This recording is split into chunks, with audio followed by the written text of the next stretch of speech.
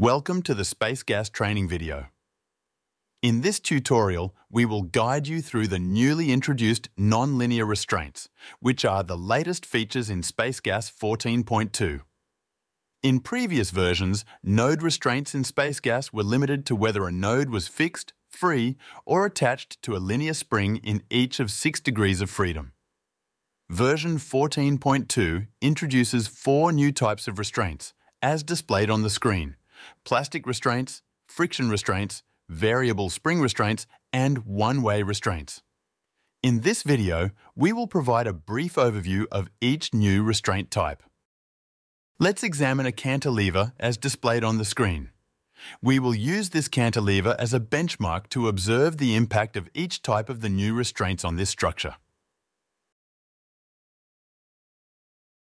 Although there are 6 degrees of freedom, 3 in translations, X, Y, and Z, and 3 in rotations about the X, Y, and Z axes, we will apply the restraint exclusively to the Y-axis translation to demonstrate how the restraints function. Nevertheless, the procedure and concept remain largely the same if you wish to apply the restraints to other degrees of freedom.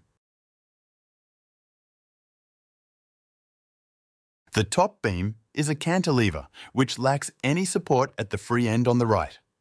The second beam is similar to the top one, except that it has support only in the y-axis direction. Let's observe how these beams respond to the 2 load cases.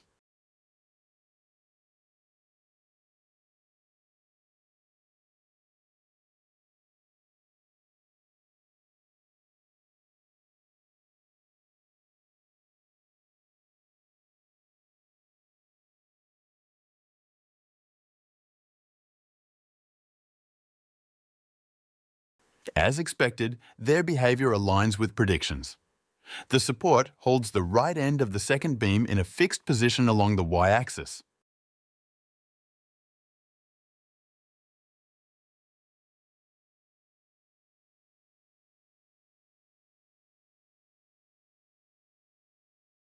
A vertical reaction occurs at the right support of the second beam. Next, let me introduce the one-way restraint support. As the name implies, a one-way restraint supports a node in only one direction. For the right support of the third beam, let's set a vertical y-axis one-way restraint. Simply double-click it, and a node properties form will appear. By default, a node is free in space, meaning all 6 degrees of freedom are assigned a restraint code, denoted by the character R for each of them. The first 3 characters correspond to translations in X, Y, and Z, while the last 3 are related to rotations about X, Y, and Z. To fix the Y-axis translation, change the second character to the letter F.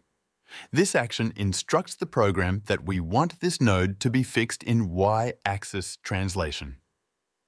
However, since we also require a one-way restraint, where the right end of the beam can't be pushed down but is free to lift up, we need to specify the support direction. Hovering the mouse over the form will display a tooltip, eliminating the need to remember these details. Since the right end of the beam can't deflect downward, there will be an upward reaction. This reaction direction essentially defines the support's direction. In this case, we require an upward restraint, representing the positive direction.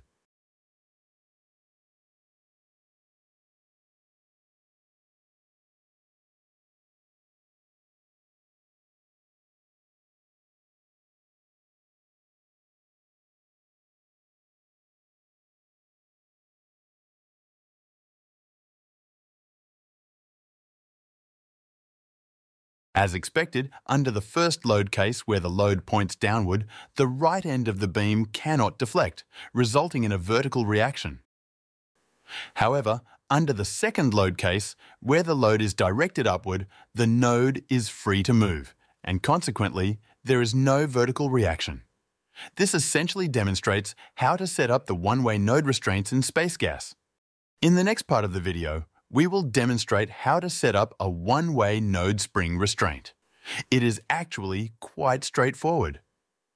Similar to the one-way restraint in the previous case, instead of completely fixing the node to prevent downward movement, which is denoted by the character F, we will now assign the character S to it, indicating the spring, and we will also assign the stiffness to the spring.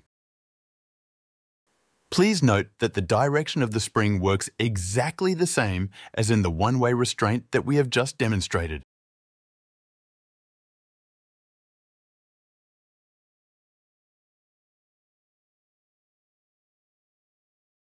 Similarly, when a point load is directed upward, the spring has no effect on the node. However, when the load is directed downward, the spring provides some support, although it is not as stiff as a fully fixed support. One-way spring support is highly valuable in numerous scenarios. For instance, when modeling the elastic support provided by soil beneath a slab on the ground. The soil offers elastic compression support when the slab presses down on it, but it does not provide any tensile support when the slab is lifted upward. Not only can we assign a one-way spring support to a node, but we can also assign variable stiffness to the spring. To assign variable stiffness to a spring, instead of using the character S, which stands for spring, we now use V to represent variable stiffness. Then we can straightforwardly assign variable stiffness values to the spring.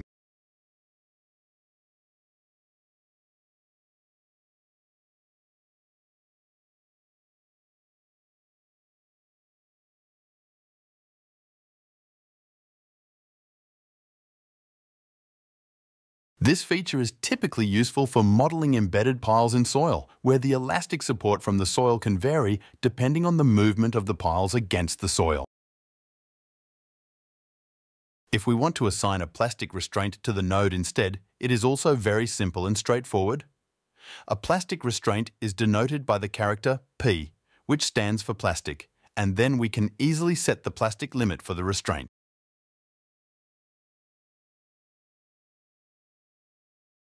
How the plastic restraint works is that if the reaction exceeds the limit, the reaction is constrained to the limit, and node movement may occur.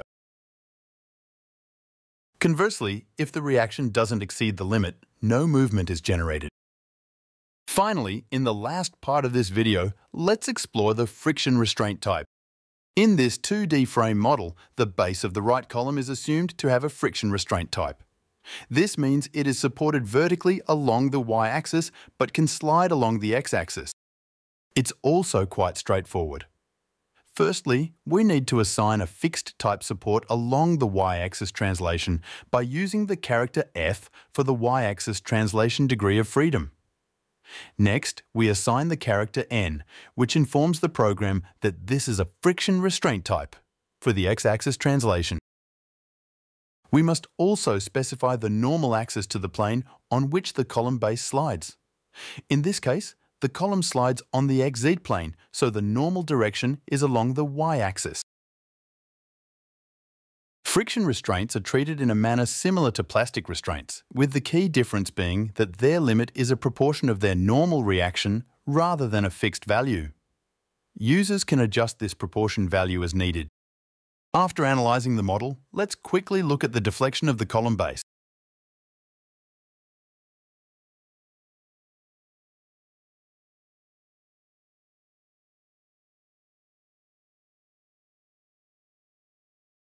We can clearly observe that the column can slide along the x-axis within the xz plane, just as expected. In this video, we have provided a brief demonstration of some of the new features in Space Gas version 14.2. Thanks for watching. Subscribe to Space Gas for more video tutorials.